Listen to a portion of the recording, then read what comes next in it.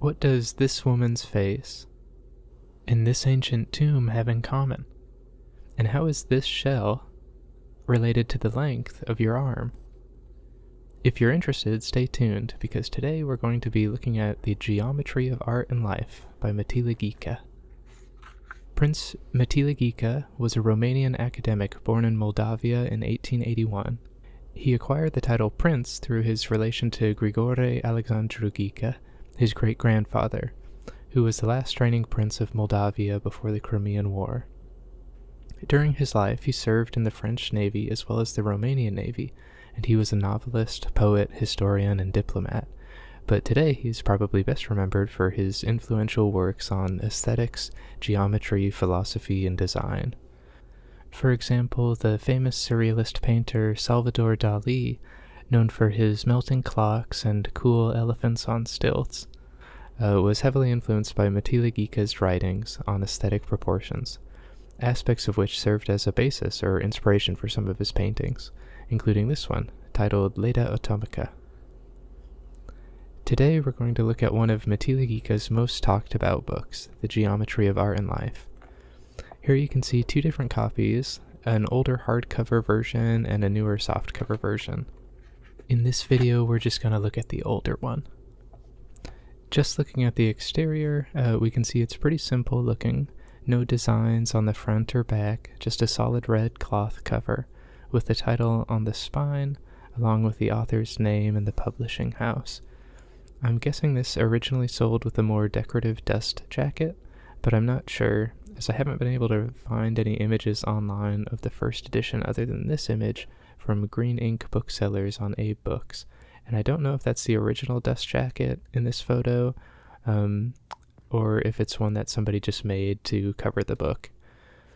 Anyway, let's open it up and take a look inside.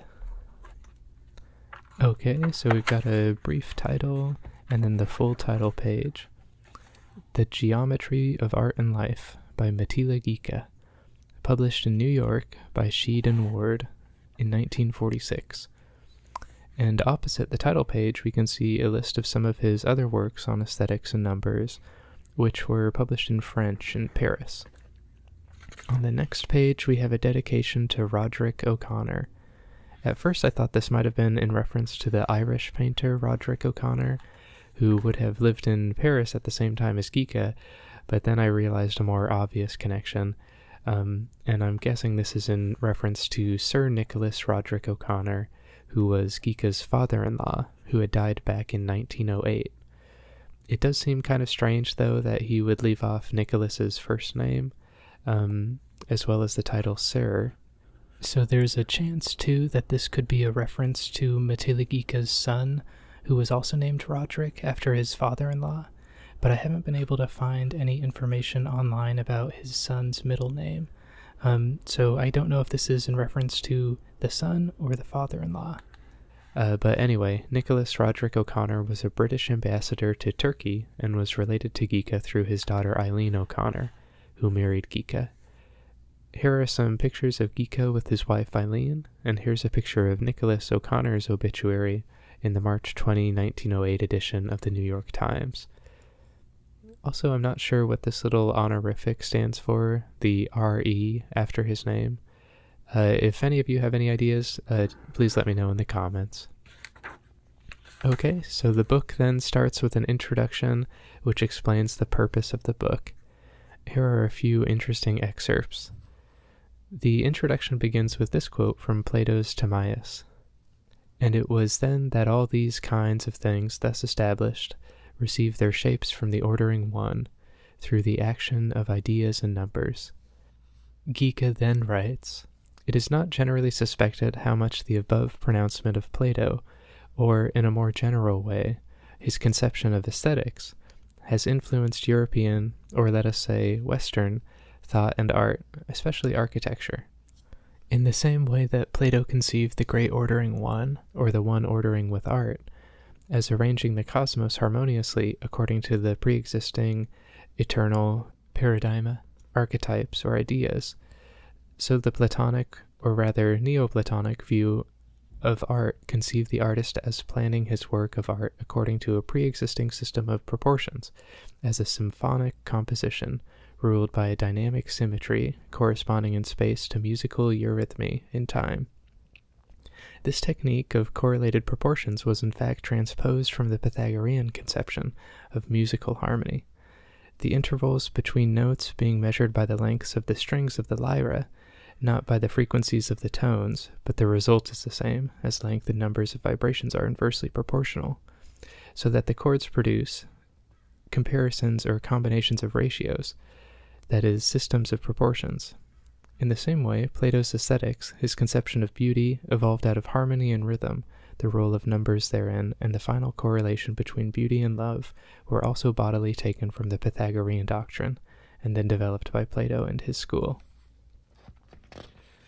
And later in the introduction he writes, "The Pythagorean creed that everything is arranged according to number, taken up by Plato, is justified not only in art. It was a Gothic master builder who in 1398 said, 'Ars sine scientia nihil,' but also in the realm of nature. The use of geometry in the study and classification of crystals is obvious, but it is only lately that its role in the study of life and living growth has begun to be recognized." He then finishes the introduction by writing this.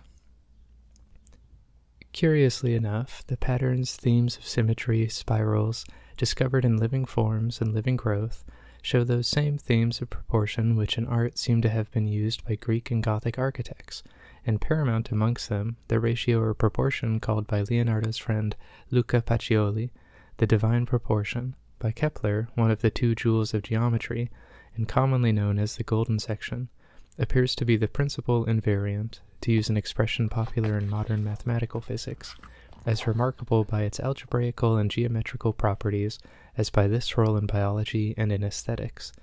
There are then such things as the mathematics of life and the mathematics of art, and the two coincide. The present work tries to present in a condensed form what we may call a geometry of art and life. After the introduction, we have the table of contents, showing the different chapters. We've got proportion in space and time, the golden section, geometrical shapes on the plane, geometrical shapes in space, the regular partitions on the plane and in space, the geometry of life, the transmission of geometrical symbols and plans, Greek and Gothic canons of proportions, and symphonic composition. Then we have a list of plates, and we can see all the different illustrations in this book. It looks like there are 80 total. Alright, so let's explore some of the different ideas in the book. First up, let's look at the golden section. Gika calls the golden section the simplest asymmetrical section. In chapter 1, he writes the following. The golden section. The Greeks had already noticed that 3 terms at least are necessary in order to express a proportion. Such is the case of the continuous proportion A over B equals B over C. But we can try to obtain a greater simplification by reducing to 2 the number of the terms, and making C equal to A plus B, so that if, for example, A and B are the 2 segments of a straight line of length C, the continuous proportion becomes A over B equals B over A plus B. He then goes on to explain that this ratio is equal to 1 plus the square root of 5 over 2, roughly 1.618. This is the golden section, or as Luca Pacioli put it, the divine proportion. The symbol most often used for it is the Greek letter phi. In chapter 2, Gika gives the famous Fibonacci number sequence, 1, 1, 2, 3, 5, 8, 13, 21, etc., where each number in the sequence, besides the first 2, is the sum of the 2 previous numbers in the sequence. He explains that if you calculate the ratio between each number in the sequence and the number that came before it, the result very quickly begins to approximate the golden section. He then writes, we can therefore say that this 2-beat additive series, 1, 1, 2, 3, 5, 8, 13, 21, etc., called the series of Fibonacci, from the nickname Filius Bonacci of Leonardo of Pisa, who rediscovered it in 1202, tends asymptotically towards the phi progression, with which it identifies itself very quickly, and it has also the remarkable property of producing gnomonic growth, in which the growing surface or volume remains homothetic, similar to itself, by a simple process of accretion of discrete elements, of integer multiples of the unit of accretion, hence the capital role in botany of the Fibonacci series. He then goes on to explain how this series shows up in different biological forms, such as plants and marine life. He mentions how the angles of leaves around the stems of plants often follow the Fibonacci series. He also explains that these types of growth based on the golden section always have a logarithmic spiral as their directing curve. For example, we can see that spiral demonstrated by this shell, and we can see how it relates to the golden section by overlaying this diagram. In this case, the ratio of the line segment AB to the line segment BC is the square root of phi, the golden section. Gika also talks about how the golden section relates to the proportions of the human body. For example, he explains that on average, the ratio between a person's height and the height of their navel approximates phi, which means that the ratio between the height of a person's navel and the distance between their navel and the top of their head also approximates phi. He also writes, the vertical distance between the top of the head and the navel, the minor of the two segments in the phi proportion determined by the navel, is equal to the distance between the tip of the medium finger, the arm hanging vertically, and the floor or horizontal level supporting the whole. Just for fun, I tested this on myself and found that the ratio of my total height, 5 feet 11 inches, to the height of my navel, 4 feet 5 inches, is about 1.7317, which is roughly 0.1137 greater than phi, and the distance between my navel and the top of my head is 1 foot 6 inches, while the distance between the tip of my middle finger of my arm at rest and the floor was about 7 inches more than that, so 2 feet and 1 inch. Myra Gika also explains how the proportions of the face are related to the golden section, and he uses the face of the Olympic tennis champion Helen Wills as an example. Here's a picture of that. We can see the harmonic analysis here, showing how the various proportions of her face are related to the golden section. And note the large isosceles triangle in the middle here. This triangle is related to the pentagram in this way, and the pentagram and pentagon are deeply related to the golden section. For example, in this diagram, you can see that AB to BC is phi, the ratio EC to ED is phi, and the ratio BD to ED is phi. Later in the book, Gika shows how this ancient tomb, the rock tomb at Myra, follows a similar proportional scheme, which reveals that same isosceles triangle. And then he goes on to show how a number of other ancient and medieval structures incorporated these in similar proportions. Alright, so that was a look into the geometry of art and life by Myra Gika. If you enjoyed the video, please leave a like or a comment and consider subscribing. If you want to see more stuff like this, just let me know. And if you want to get some old books of your own, feel free to check out the link to my online store in the description. And thank you so much for watching. Alright, stay tuned for more videos, and goodbye.